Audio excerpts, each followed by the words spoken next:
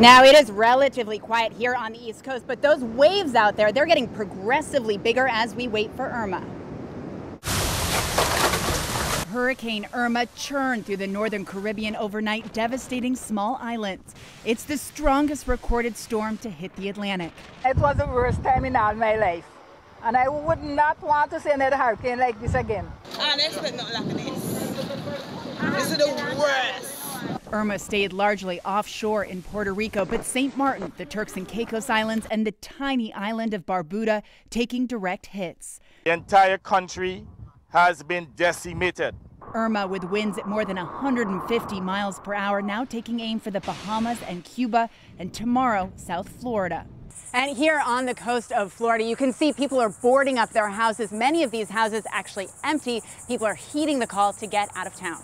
More than 1 million people ordered to evacuate, desperate to stock up on gas and food. I'm very scared, so I'm just trying to get as far north as possible.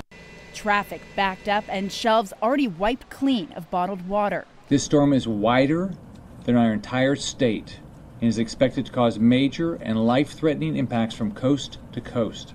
The Florida governor warning everyone who can to get out now, remembering the last monster storm here 25 years ago. Remember, Hurricane Andrew is one of the worst storms in the history of Florida. Irma is more devastating on its current path.